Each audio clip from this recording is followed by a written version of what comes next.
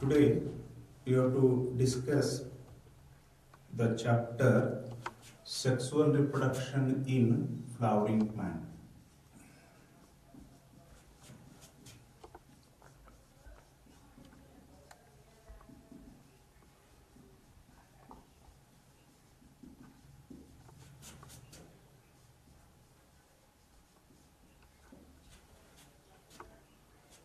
Actually, in first topic, that is reproduction organism, we explain all reproductive events in general. But in this chapter, we have to discuss how the flowering plants, popularly we known as angiosperms, reproduce bisexually. Even angiosperms also reproduce asexual method.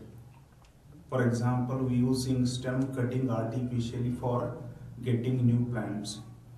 Then stem tuber potato gives young plantlet. Rhizome of turmeric gives young plantlet. Bulb of onion gives young plantlet. Then bryophyllum leaf buds gives a young plant. All these are the asexual methods of reproduction. Whereas in second chapter, only we have to discuss the sexual reproduction process. Then as we know, in first year, angiosperms are the most predominant group of the plants. Therefore, the sexual reproduction event is also more complex in case of angiosperms. First here, we consider the definition for flower. Flower is a modified shoot. That means here the matured shoot modified to form the flower, and it helps for reproduction, helps for mainly sexual reproduction. Hence the flower we also called a sex organ of the plant body. Then the especially 4 nodes of a stem modified to form the flower. First node of the stem gives green colored sepals, and they are units of calyx. Whereas second node gives colorful petals, and these petals are units of corolla. The third node gives stamens, and these stamens are units of androecium. The last node of the stem gives the gynoecium, which includes the specially ovary, style and stigma. These 3 structures together called carpels, and the carpels are units of gynoecium. In such a way, 4 nodes of the stem modified to form a flower. Here one more modification is there. The internodal length will be reduced. Internodal length of that shoot or stem will reduce. That results into formation of flower. Hence, in a typical flower, we have the specially 4 whorls, that is a calyx, corolla, androecium and gynoecium. And here in this flower, the cup-shaped structure we called thalamus. And these green colored, what we called sepals, colorful petals, then the stamens, lastly ovary, style, stigma, together form the specially what we call carpel.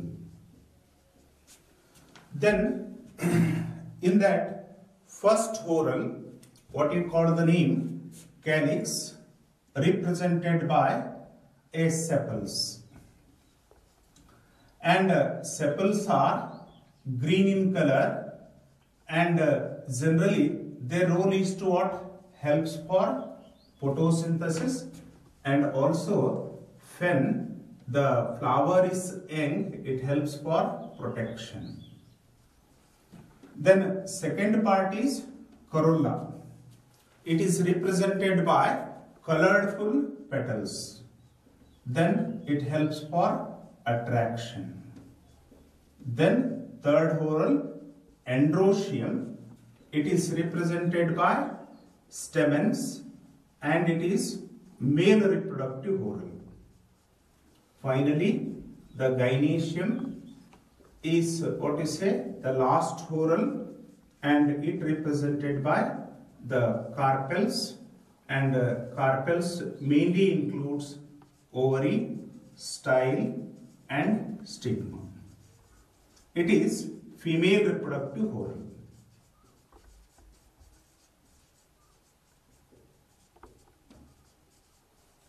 Right. Stop.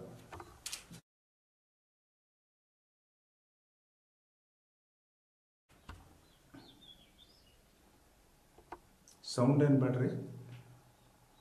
Start. In page number 20, we have a LS of flower.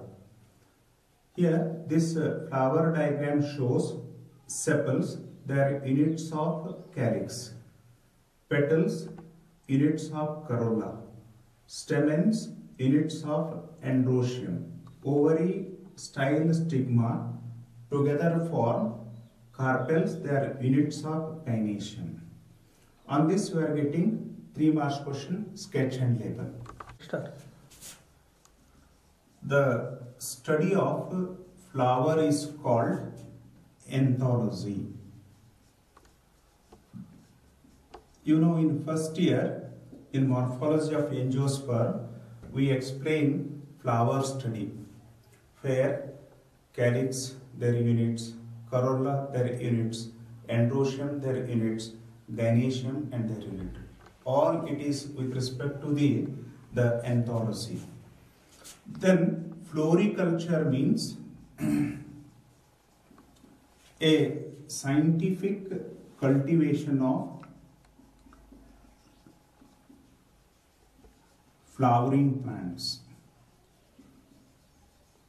That means it is a applied branch. Andre you suppose ಈ 1 acre land ಒಳಗೆ rose marigold ಅಥವಾ ಯಾವುದೋ commercial flower growth ಮಾಡಿ market ಮಾಡಪ್ಪ ಅಂದ್ರೆ ಅದು floriculture. Then whatever in first year we explained regarding what flower structure, then arrangement of sepals, arrangement of petals, arrangement of stamens, arrangement of carpels, that all comes under anthology. Then flower has the cultural importance. Then at the same time it also have the aesthetic importance. Then it also have some biological significance also.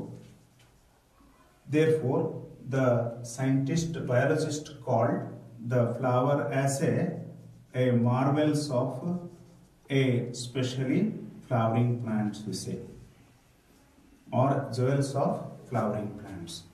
Then the fertilization event includes 3 steps. One is free fertilization event. Then second one, fertilization event. Then third, post fertilization event. First one, if you consider free fertilization event, where before fertilization, whatever the processes and changes take place in plant body, you have to explain. Where structure of stamen, structure of pollen grain, formation of pollen grain, microsporogenesis, like that structure of gynoecium, then ovule structure, development of female gametophyte, pollen grain structure, pollination process, all this phenomenon you have to study in free fertilization event. Whereas in fertilization event, you have to explain how union of egg and sperm takes place to form zygote. Whereas in plants, in post-fertilization, we explain embryo formation, endosperm formation, seed formation, fruit formation. Today,